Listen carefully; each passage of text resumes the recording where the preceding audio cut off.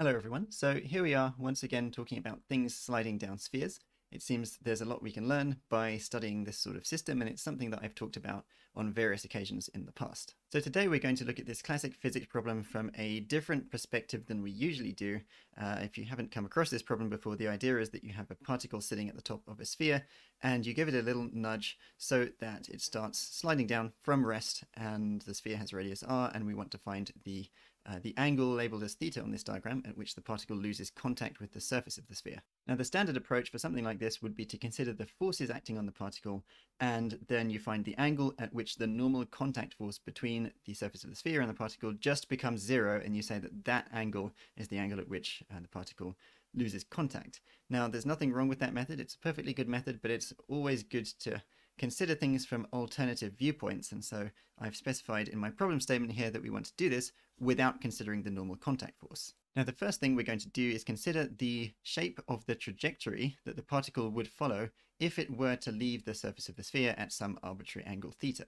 That's why I've sketched on this Cartesian coordinate system on the diagram, because if we're going to describe a trajectory, then we need some coordinate system, and this seems like a sensible choice of coordinate system. Now, in order to know the shape of the trajectory, we need to know the initial state of motion of the particle. And initially it's moving in a circle, right? It's been sliding down the surface of the sphere, and so the velocity is always directed tangentially to the surface. And so I can draw a velocity arrow kind of going like that, which is in the tangential direction, and using the fact that the angle between a radius and a tangent is 90 degrees, so this angle here is 90 degrees. If you work through a bit of geometry, you should be able to convince yourself that the angle between this velocity v and the x-axis is also theta. So I've just written out suvat twice, because as soon as the particle loses contact with the sphere, it's going to be in free fall. The only force acting on it will be its own weight, so it's going to have a constant acceleration of g in the downwards direction. Therefore, we can apply our constant acceleration equations in the x and y directions independently. So let's write down what we know about s, u, v, a, and t in both of those directions. Now, just to avoid any potential confusion, I want to point out one slight notational issue that we have involving the u's and the v's,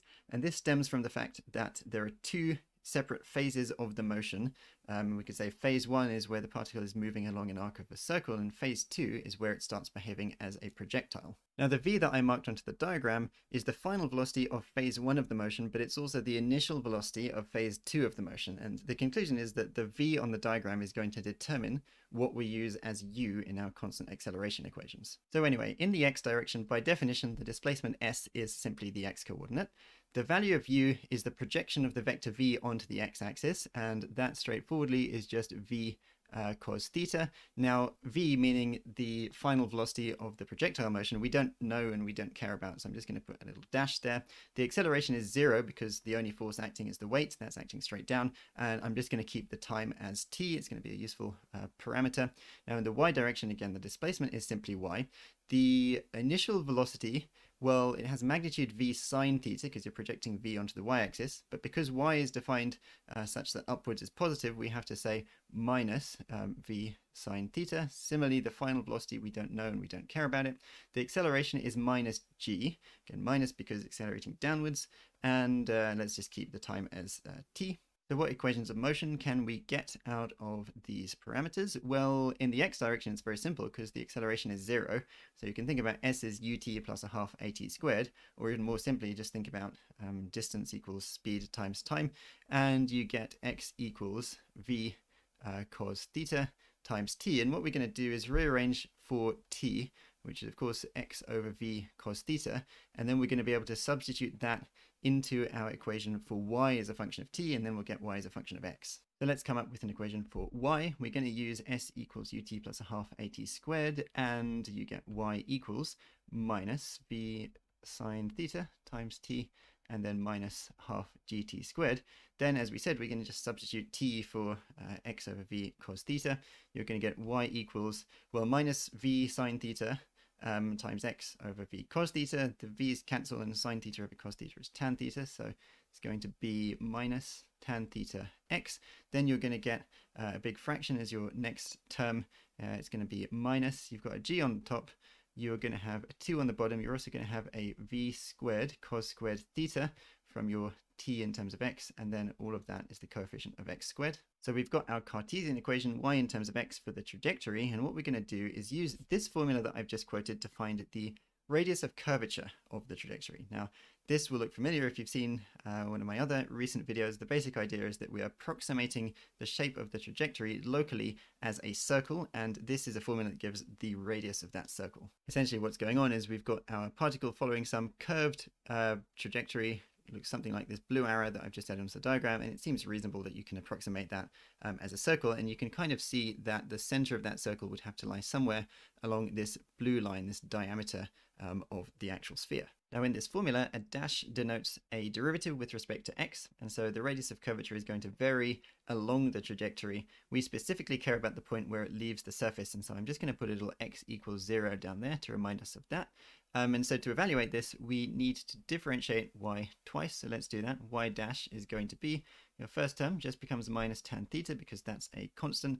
Second term, just use the power rule, get a factor of 2 from the x squared, cancels with the denominator, and you get g over v squared cos squared theta times x.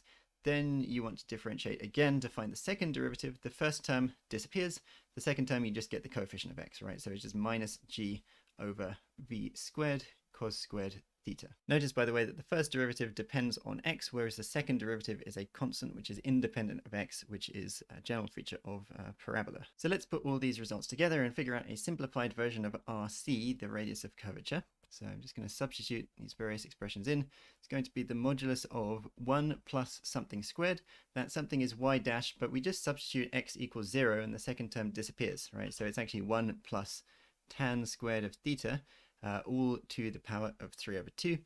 That has to be divided by the second derivative. So we're going to end up with a minus g on the bottom and then a v squared cos squared theta on the top. Then we can use a nice trig identity that says 1 plus tan squared is sec squared, and then you do sec squared to the power of 3 over 2 and you get sec cubed, right? So if we put all of that together, you've got your v squared over g, the minus sign disappears because we're taking the modulus, and then you've got that sec cubed factor and then a cos squared factor. And by definition, sec is 1 over cos, and this simplifies very nicely to just v squared over g cos theta. Now let's just take a moment to think about how exactly this expression varies with theta. The numerator is v squared, and you can kind of see intuitively that v squared is going to increase with theta because the particle is always being pulled downwards, so it's always going to be speeding up as it slides down. Now the denominator, cos theta, is a decreasing function of theta from 0 to 90 degrees at least, and so you've got an increasing function on the top, a decreasing function on the bottom. That combines to mean that RC definitely increases as theta increases. So this radius of curvature is continuously increasing, and there'll therefore come a point when the radius of curvature is equal to r, which is the radius of the sphere itself. At that point, if you can visualize what that trajectory would look like, it would no longer be trying to move sort of into the sphere. It would no longer be trying to push into the sphere, and therefore it's going to lose contact at that position. And so all we have to do is take this v squared over g cos theta and set that equal to r, and we get a condition for v squared, right? So it leaves when v squared is equal to gr cos theta. Now we can actually get another condition on v squared because the kinetic energy is half mv squared. And so considering the conservation of energy, setting the gain in kinetic energy of the particle equal to the decrease in gravitational potential energy as it slides down, ends up giving us this expression here. V squared is 2gr into 1 minus cos theta. I won't go through the full derivation of that because I've done that in past videos. If you've done this kind of problem enough times, you can probably see where that comes from. But in any case, this is what we end up with. And it's valid to do this if we ignore frictional forces because there's no dissipative forces acting. Now we have two simultaneous equations for v squared and theta, and we can just eliminate v squared by equating the right-hand side of those two equations. So here's the equation that we get. You see that the grs cancel nicely from both sides, and you end up with cos theta equals 2 minus 2 cos theta. Put the cos thetas on the same side, you get 3 cos theta is 2, divide by the 3, and you get cos theta is 2/3. Then, of course, that implies that theta itself is simply the inverse cosine of 2/3, and that agrees with the result that we get when we use the more traditional normal contact force based method. So there we have it. I hope this has helped you to see things from a slightly different perspective. Thank you for watching, and I'll see you soon.